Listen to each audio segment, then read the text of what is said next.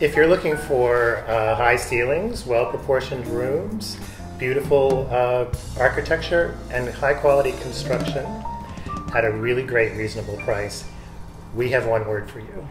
Vintage.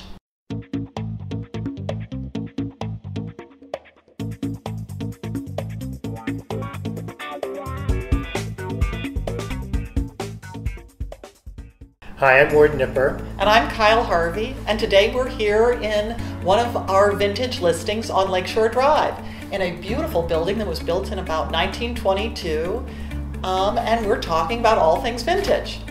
When we say vintage, we're referring to the buildings that resulted from the development boom in Chicago in the 1920s. At that time, banks, architects, developers, all came together, and at the same time there were zoning changes that allowed for all this development along the lakeshore.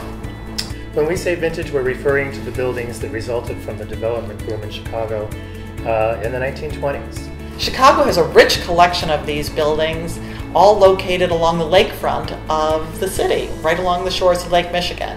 At that time, banks, architects, developers, all came together, and at the same time there were zoning changes that allowed for all this development along the lakeshore. The buildings were designed to give jazz-age Chicagoans a sense of an in-town house. They were used to living in houses, and these apartments gave them that sensibility. Sort of like our favorite building, one of our favorite buildings. Ours, yes. Yeah, 1550 North State, which is a beautiful building in the French style. It's sort of looks like a wedding cake on the outside, and each unit has a unique floor plan.